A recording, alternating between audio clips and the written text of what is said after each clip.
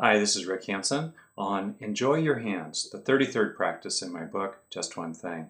You know, we live in a culture, most of us these days, that is becoming increasingly abstract or mental, the knowledge economy, so called. And it's easy to forget the fact that we engage life, we engage the world, we engage other people with our bodies. And one of the main ways we do that is with our hands. So by enjoying your hands, that can really take you into a positive relationship with life or build on the one you already have. A couple of suggestions about it.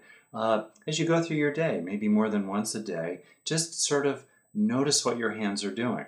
There's interesting research that shows that increasing so-called handwork, knitting, cooking, caressing, petting, and so forth, can actually lift depression and increase mental health. Gardening is another great one too. So enjoy your hands. And the other thing to think about with regard to your hands is to become increasingly mindful of what's going on in them. It's interesting, there are about 20,000 neural receptors per square inch on your fingertips, and that's a great way to feel your way into the life that you've been given.